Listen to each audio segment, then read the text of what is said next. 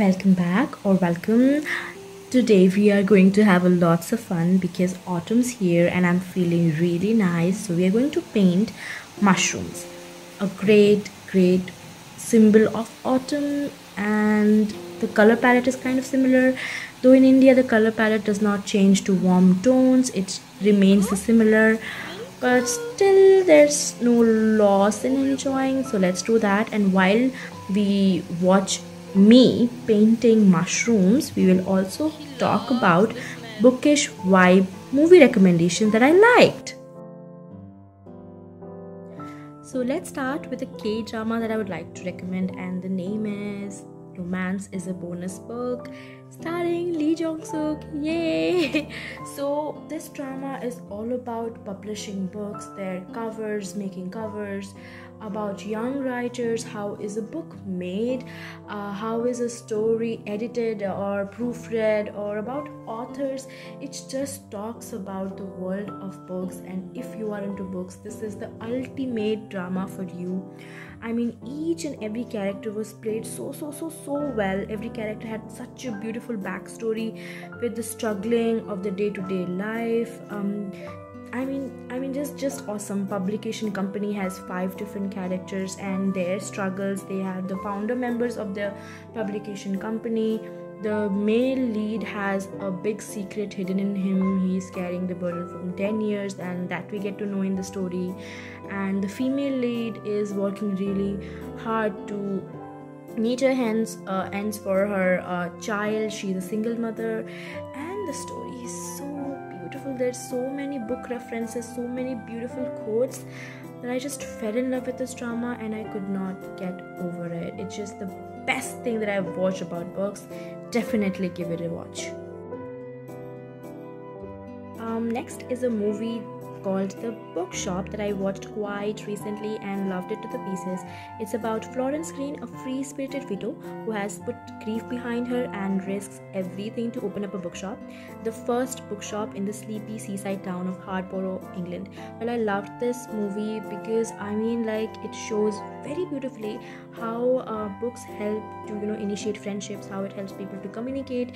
It's just not for the people who can't communicate. It helps in communication as well, because it's a very bad stereotype about people who read that they cannot communicate, but they can, and it's so beautiful. I mean, wow. And plus it also showed that how she fought against people who did not want a bookshop in their town, and I was like very confused why one would not want it. I could not contemplate the reason, but anyway, it was so difficult. It was heart-wrenching, heartwarming. In one word, it was beautiful, and it is the most cozy video that I would watch in like October, the autumn. So to watch, it was awesome, great. We cannot forget Dead Poets Society. I watched this recently as well. I cried hell out of it, so let's talk about it. It's about a new English teacher, John Keating, who is introduced to an all-boys preparatory school that is known for its ancient traditions and high standards. He uses unorthodox methods to reach out to his students who face enormous pressures from their parents and the school. With Keating's help, students Neil Perry and Todd Anderson and others learn to break out of their shells, pursue their dreams, and seize the day. Well, this movie talks sense. I could relate to this movie so well, and that's why I cried the hell out of it. I mean, the unwanted pressure from parents to do something that you don't want to do, and to live in a shell, always expect good, always expect the top thing, is so tiring at times. That's like the child feels suffocated, and that talks so well about it.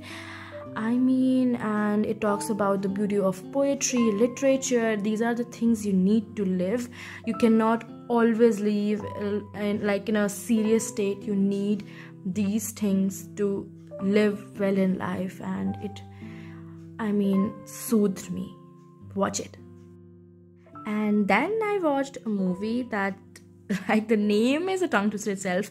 It's the Guernsey Literary and Potato Peel Pie Society. I don't think I pronounced the place's name correctly, but anyway, I love the movie as well. It's about like set in 1946. It's about a London-based writer who begins to exchange letters with residents on the island of Guernsey, which was German occupied during World War II.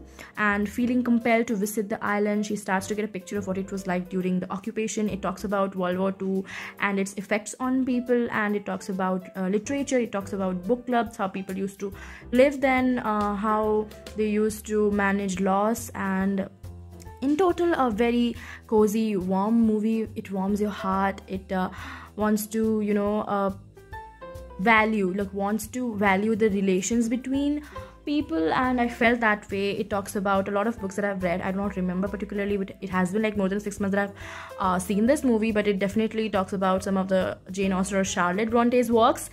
And yeah, it does talk about Jane Eyre, I guess.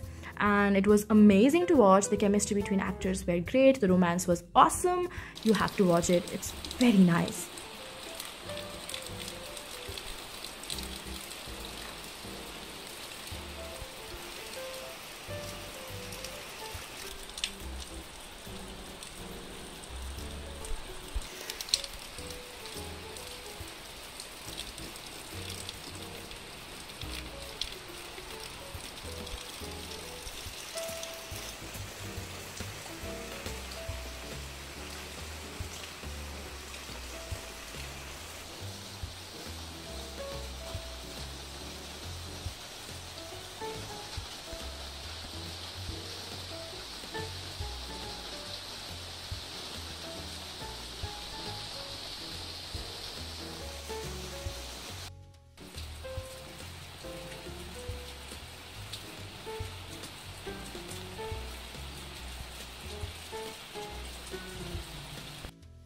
Well, it's autumn season and I had to include a bookish and spooky movie both. Then it has to be the movie called Night Books. I enjoyed this movie. It's for children and I loved it to the death because it's about a child who is like, scary story fan. His name is Alex, and he is stuck with a witch who has like kidnapped her because she likes children, and not in a good sense, but she kidnaps them to like to make them slaves, or she like makes them do works, and if they don't do it, she eats them up or like punishes them something.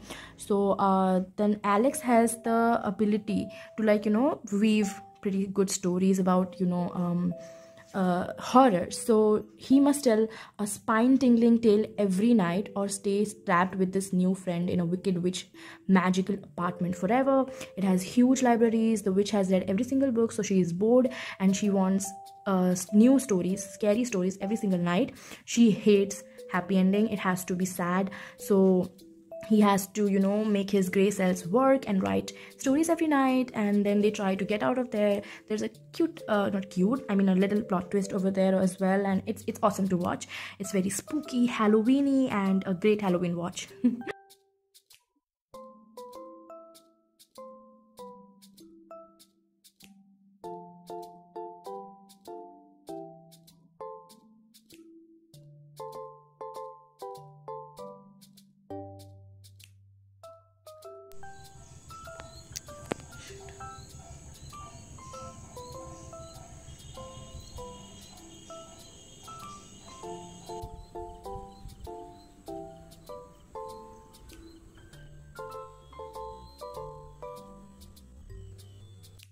Hello. I hope that you enjoyed this video because I enjoyed making and editing this video.